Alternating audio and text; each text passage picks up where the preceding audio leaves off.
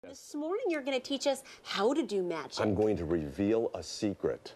I hope I don't get in trouble. All right, this is called the famous torn and restored napkin illusion. So first I'm going to do the trick, then I'm going to teach how it's done. So you walk into a room and you do this. You get everyone's attention, trust me. And then, and then you do this, and then you do this. And as you do this, you just look at your friends and say, watch. And then they're watching you very closely like you are, Kara. And then you squeeze all the torn pieces together. I'm looking very closely. I know you're watching too closely. And then you reach into your pocket for a quarter. I hope I remembered to bring one, yes. You tap once, twice, three times. You say the magic words, CBS 12.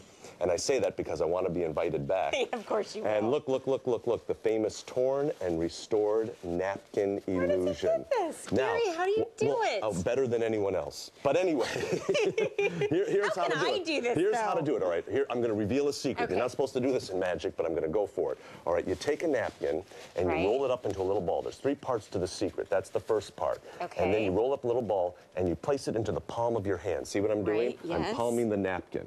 Now, this is technically known as... the key is to sort of palm it in with your thumb. Right. And see, it's called palming the napkin. Okay. Technically, it's known as palming the napkin. Gotcha. Now, you have to practice keeping your hand down to your side in a very natural-looking position.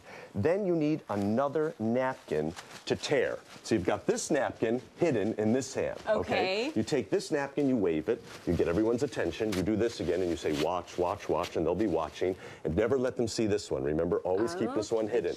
Now, hide it. And then you squeeze all the... Never let them see this one. Always keep it hidden. You squeeze all the pieces together in a tight little ball like this. Now, here's the tricky part. Watch.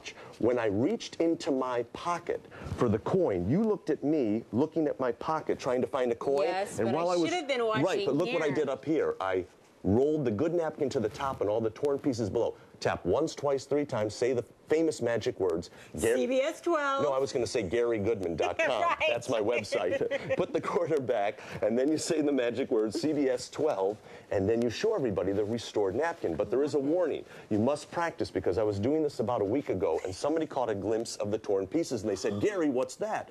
And it was too late. I closed my hand, and they said, if you were a real magician, you would be able to restore that, and to restore that would be impossible. Wow.